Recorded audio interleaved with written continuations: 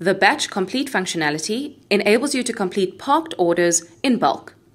It is intended mainly for those with e-commerce stores or those with large amounts of orders. You are able to batch complete your sales orders on the View Sales Orders screen.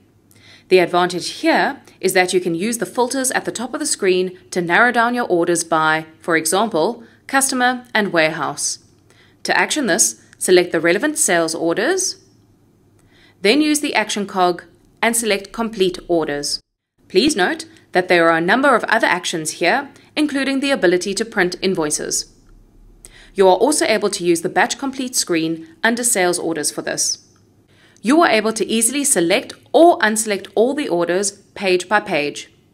You can then click the Batch Complete button on the top right-hand side of the page, and again, you would need to do this page by page. You are not able to action the selection and completion for all pages. Thanks for watching.